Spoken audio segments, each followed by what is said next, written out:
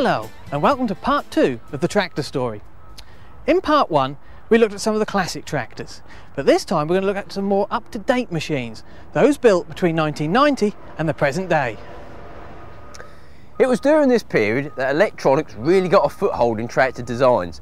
Other innovations included power shift gearbox, front and cab suspension systems, rubber track crawlers, high-speed tractors, and of course the constant variable transmissions.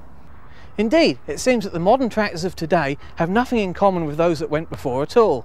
But this in fact is not the case, as modern tractors have evolved from those machines in many fundamental ways.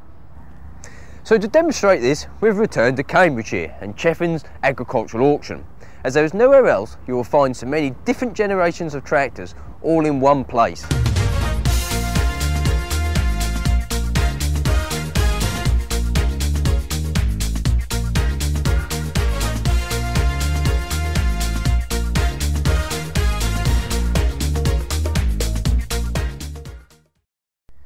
We'll start in the 1990s, a decade that proved to be an unsettling time for farm machinery manufacturers in general, with many takeovers and mergers.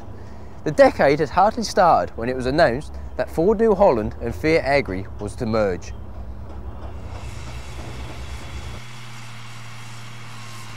By 1991 it was clear that Fiat had virtually acquired Ford New Holland and that Ford's long history of tractor involvement would eventually come to an end.